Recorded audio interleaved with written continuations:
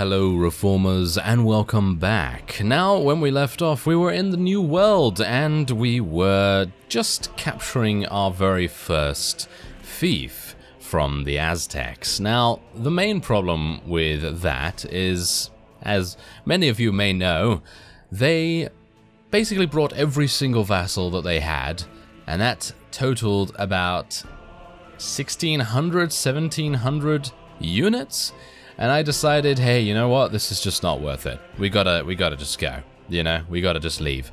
And so I escaped from there, got on my ship, and then I thought to myself, okay, what other options do we have? If we're not gonna attack the Aztecs, obviously I'm gonna try to do my very best to, shall we say, facilitate more colonies over there, because that's gonna give us a good amount of cash, and it's gonna, you know, give us something extra to do when we're a little bit bored of doing battles and sieges and things like that, because it breaks up the monotony a little bit. Anyway, as you can see, I'm currently speaking to Emperor Constantinos, and we're going to offer him, yes, my sword and vassalage. Yes, you as monarch is willing to join our cause. We are honored to hear that, but you and your vassals have to abandon the troops of your faction. Yes, we will very much do that. Let us see what actually happens with the Mithridians, because for the most part, I'm not entirely sure if they're going to be good enough. You know what I mean? Like, for example, I don't want them to just stand there on their little island, not doing anything. By the way, we're at war against the Swadians, so that's going to be pretty interesting. Yes, your kingdom no longer holds any land. That is true. That is very, very true. Okay, so as you can see, this is where we currently are. There's a huge amount of vassals in the area, and I've uncovered a little bit of the Mithridians area. I first went over here, because this was the first port that I came to, and then I thought, oh, okay, I've got to go over here instead. Alright, so we still have Nordic Huskarls, which are absolutely fantastic. I actually have a couple of trained bowmen from the Aztecs, hilariously enough. They're probably not going to be very good for us. Now, which fief did he actually give us? This one? Now I have no idea. Character? No. Yes, your estates are Atheon. Okay, so our prestige is now this. 2,300, by the way. And, yes, you belong to the upper class and are part of the patricians. You do not hold any title. The patriciate is a separate class with a certain distance to other people. People holding the patricianship are mostly mayors, stewards, and minor landowners. There is only a small barrier to the class of nobility. Yes, there we go, if I could speak. And that is our fief over there. So I guess it would be a good idea to head over there. Maybe we'll do a little bit of fighting against the Swadians, because I've actually seen a Swadian vassal in the area. Ah, Quinius, welcome back. The glorious emperor has granted you a noble title. You are now a baron. Congratulations, and be proud to belong to the nobility. Ah, very nice. I like that. I like being a baron. So we are now Baron Diggory Dagnabbit. Well, I guess I should probably change that around then, shouldn't we? Baron Diggory Dagnabbit. Yes, there we go. So that's gonna obviously make a little bit of sense, isn't it? So now Cedric has to call us Baron. Yes, take that, Cedric.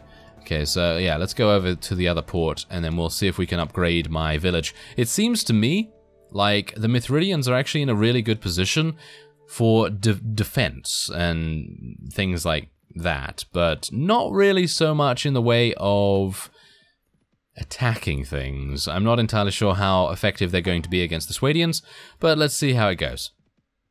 Let's go over here, though, and see if we can upgrade this a little bit. I'd like to get a couple of these guys as well. Okay, so speak with the village elder. Maybe we could upgrade this? Yes, I want to manage... Ah, there we go. I want to place some new buildings. Assign new jobs. New tax level. Get me to the treasury. I want to get information. Okay, place new building. Whoa, okay. We currently have 0 florins. This is crazy good. I don't exactly know what I'm supposed to do here. Assign jobs. Look at that. That's cool. The village's population is 41, and there are currently 41 unemployed villagers. They need a job. Alright, so let's get 10 blacksmiths, 10 woodcutters, 10 farmers, and 10 stonecutters. There's 1 unemployed villager. Well, I guess he can just relax. Yes. Okay, so I'd like to set a new tax level. Let's put the tax level on average.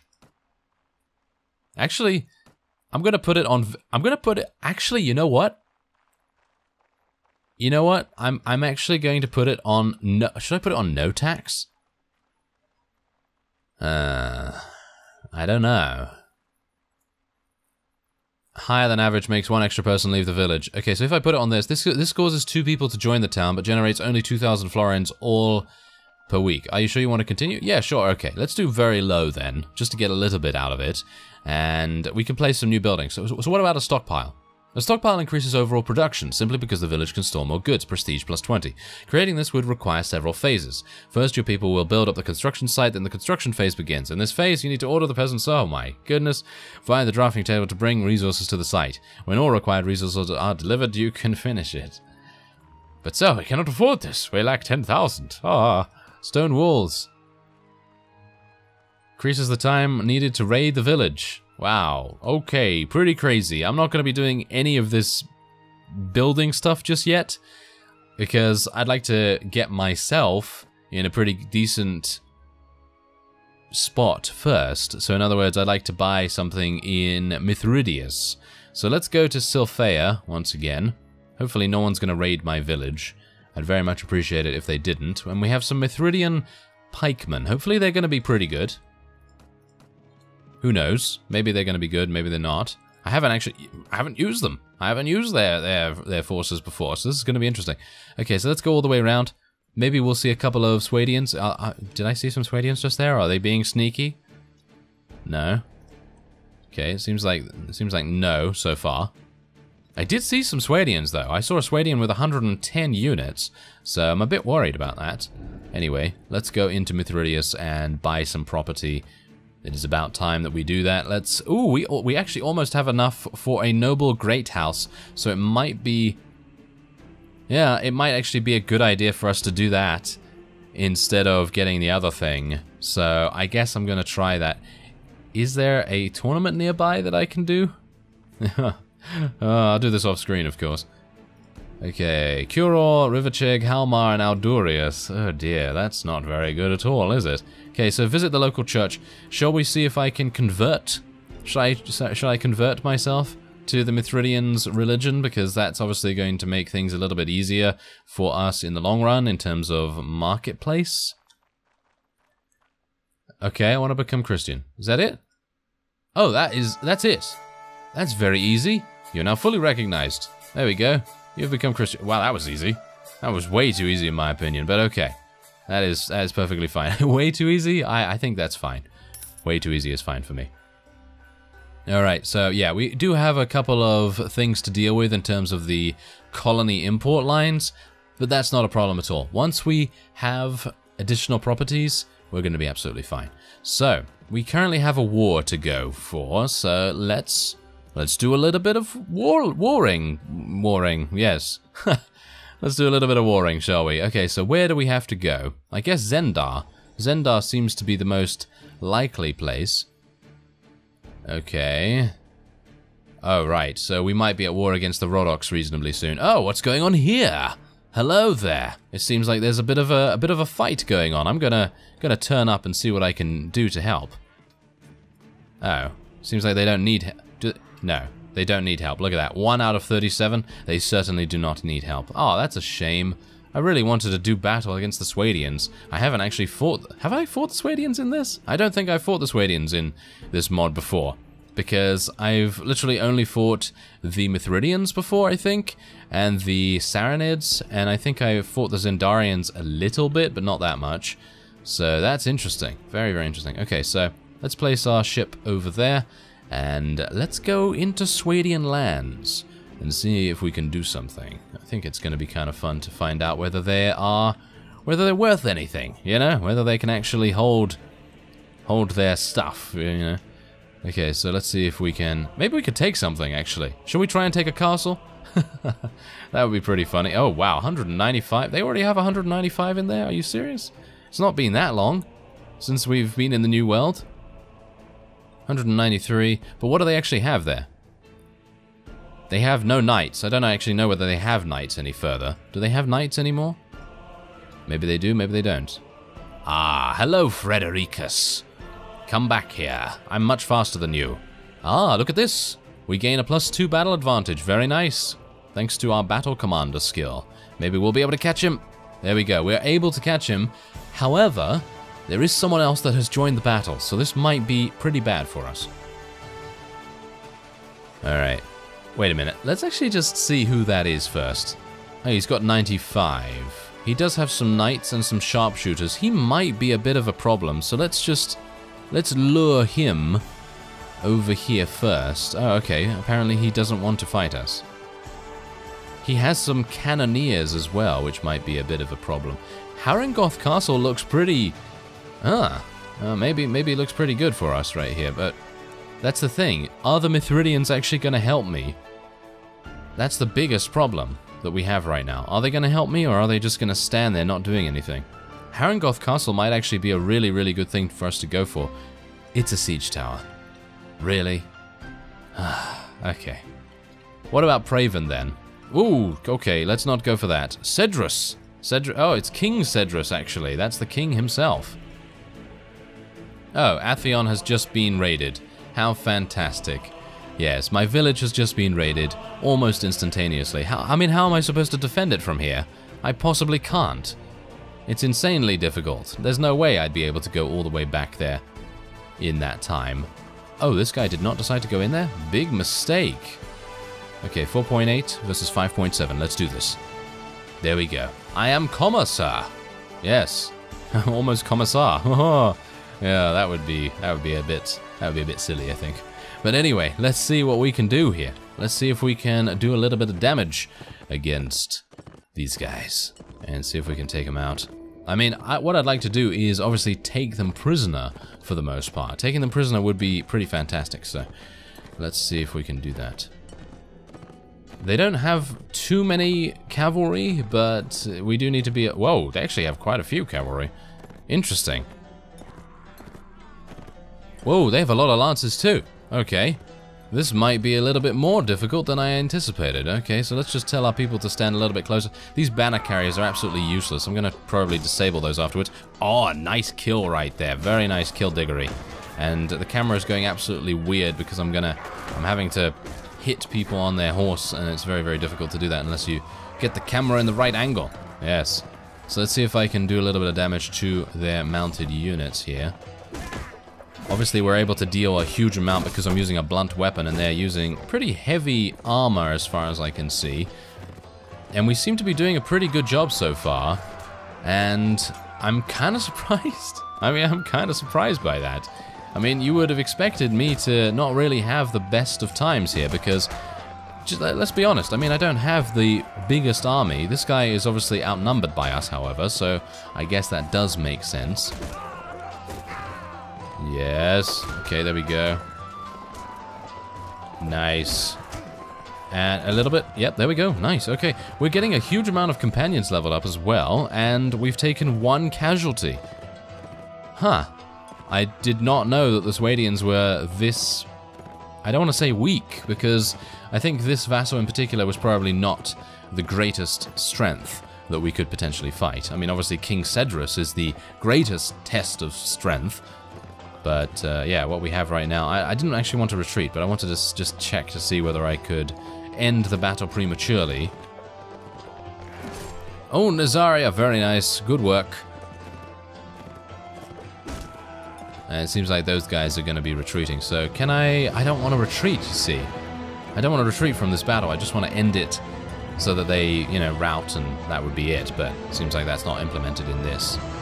There we go, nice. 5 renown, not too bad, 47 kills, and he did manage to escape, which is unfortunate. Now, we do not need prestige, but I'm just going to let them go just to take a quick look and see whether that actually makes a difference to our prestige levels. Yeah, by the way, we also need food, so I'm going to need to go and do that. I bought everything that Mithridius had, so let's see.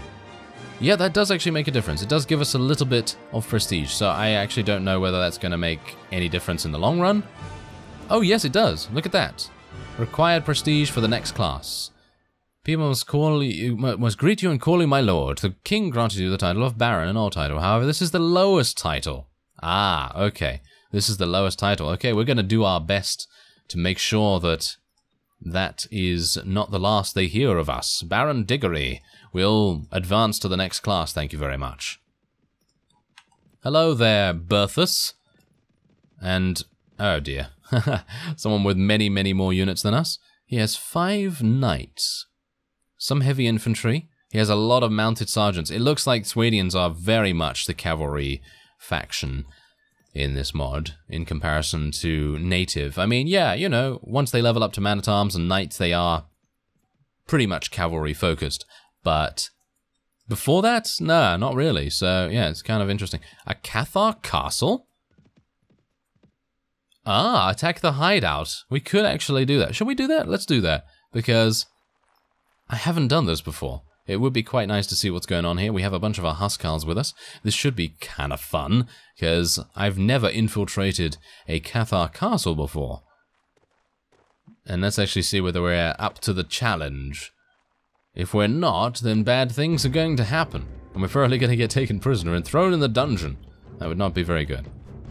I'm sure Cedric would be very pleased about that, but still. Anyway, let's see what we can do here.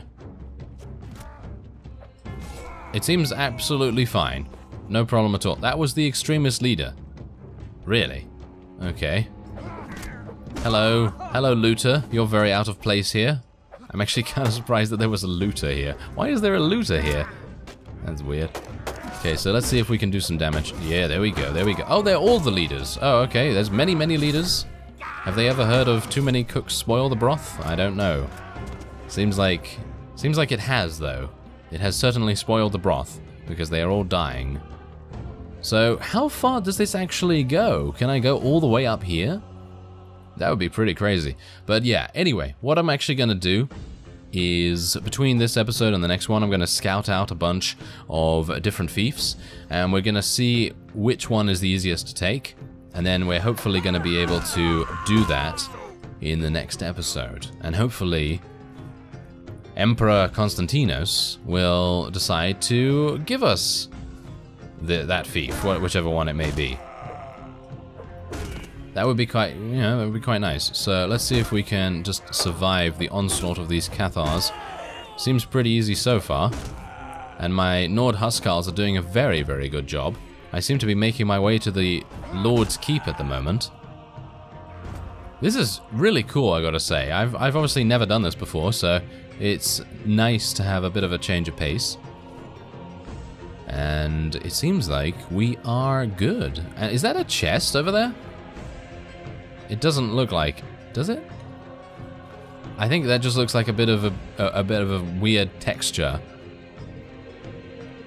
I think that looks like a bit of a weird texture. Yeah, that is certainly not a chest. Thank you very much. Ah, yes, my eyes are playing tricks on me because I'm very much like, oh, I'd like to have a treasure chest in here. That would be nice. But it's cool. Look at that. I'd like to be able to actually capture this.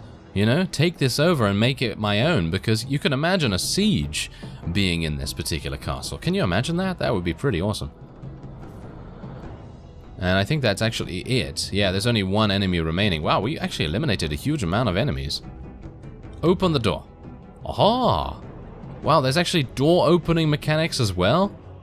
I feel like this could have been utilized much, much more. Instead of just being a Cathar hideout, I feel like it should have been a real castle of some sort. Maybe it is. Maybe it is. I mean, I obviously have not defended Mithridates or anything like that, so that is going to be interesting. What is actually happening down there? Why are all of my Huskarls falling unconscious? Do I actually need to go down there myself? Oh yeah, I forgot about that. Oh yes, I did actually forget. Oh dear. Okay, well, we did manage to scatter them, I suppose, and that's pretty good. But as a side result, we did have a bit of a problem. Yeah, I actually forgot that in this mod, you take extreme amounts of damage from fall damage. So that's obviously a bit of a problem. I thought to myself, oh, I'm only going to take about 20 damage from falling down here, but no, no, no. Certainly not. Okay, well, at least we found another Swadian vassal here, and we did take a quick look around the, you know, the Cathar stronghold, and we may have gotten some pretty decent loot, but I don't really mind too much because, again, it was a new experience, and that was kind of fun. So, anyway, let's see what we can do here. I still haven't disabled the banner carriers. I really need to do that. At least I've taken out his mount, And taken him out as well. Wow, just how much, look at how much damage I'm able to deal. It's absolutely crazy. I mean, especially, I'm using a random blunt weapon, but it seems like blunt weapons surely are my weapon of choice. Personally, if I were to recommend any weapon, I'd probably recommend that or a piercing weapon, but it really depends on what kind of piercing weapon, because some piercing weapons, for example, Morning Stars, are unbalanced, and so they do take a bit of, you know, they do take a bit of strength to wield, you know, and in turn it does obviously make them a bit slower as well to swing. We have so many Huskarls, I think it's a bit unfair. It is a bit unfair to obviously attack these guys. Oh, well, never mind. We are trying our best to get as much money as possible after all. And, oh yeah, also, when I'm off screen, I'm going to do some tournaments as well, and I'm going to hopefully buy my next property in Mithridius, and then we'll hopefully be able to gain a bit of a profit. So that will be it for this episode. Hopefully we'll be able to find a good target for our next siege. I thank you very much for watching, and I will see you next time.